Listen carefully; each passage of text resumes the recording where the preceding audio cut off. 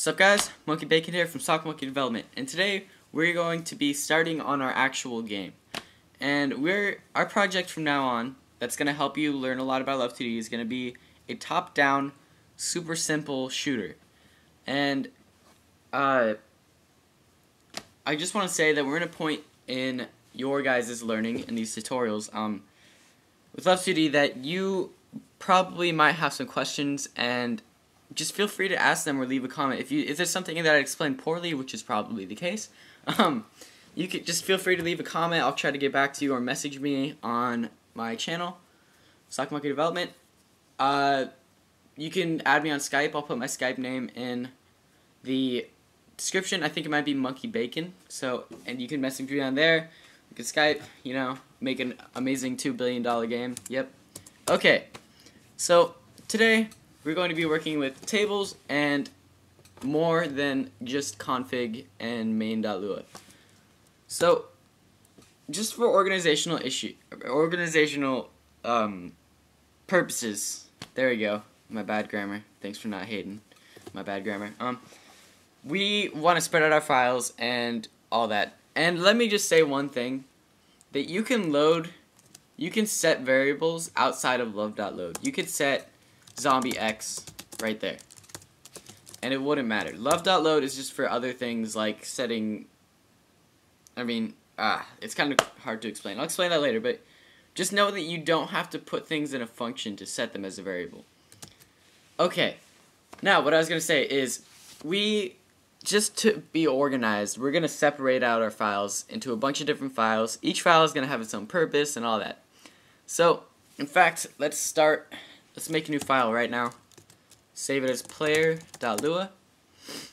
And okay, oh my god, I did that. I filmed this twice because my mic wasn't on before, and I knew that was going to happen and I didn't stop it. Okay.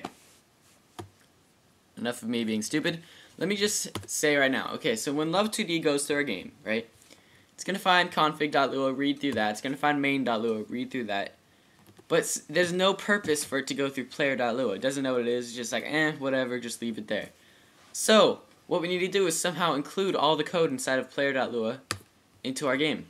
And to do that, we have to go to the top of main.lua and type in require, and then make a string, and the string is going to be called the name of the file that you're requiring. So, player.lua.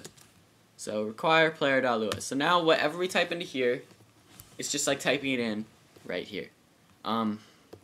So, let's get started with making our player. And we're going to be making an array or a table. If I say table, I mean array. If I say array, I mean table. Honestly, I don't know what the difference is. If you do know, please leave a comment or message me, because oh my god, I've been wondering that forever. Okay. And in this case, it's not going to be for any normal table purposes. It's just going to be to help us keep organized. And it'll make sense a lot more what the purpose of an array is when we start doing tables and enemies and all that. But for now, we're going to make player a table to help load him. So we're going to do player equals, and then open curly bracket, close curly bracket. That means that player, this is a table right here, right? So that means whenever we use player, it's referring to the table. Now, this can get confusing because we're going to be using player to set the player's variables. And what I mean by that is to set the player's X position, we're going to be typing in player.x. Now, I know that really makes hardly any sense, but it will once we start getting into more advanced stuff with tables. And tables is probably like one of the hardest things to comprehend in programming with Love2d, but once you get it, it's just, oh my god, it's amazing, and it'll help you out in your game programming so much. Okay. Also, I just gotta give props out to the Love2d forums, because that's where I learned everything.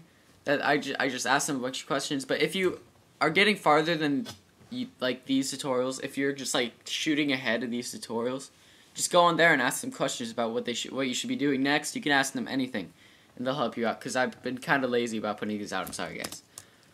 Player.x, and then we're gonna set it to a number. I'm gonna set that to 10, and then we're gonna do player.y equals 10. Player.speed equals 10.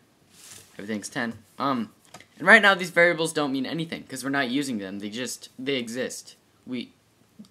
So we're gonna set a couple more. before I finish up here. Player.health, set that to 20.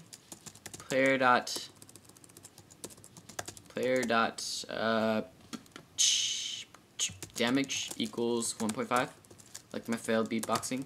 Actually, I'm gonna set player damage to 2. And okay, so we have all these awesome variables, but we haven't done anything with them. We're probably gonna be doing that the next tutorial. Yay! Drawing the player next tutorial, maybe moving him, and in the tutorial after that, hopefully we'll get to bullets. But that's really advanced stuff. But yeah, hope this helped. Remember, Love2d forums, you can find me. I'm BaconHawk A7X. Yeah, I totally stole that from Destiny. So, hope this helped. Like, favorite, comment, subscribe, tell your friends.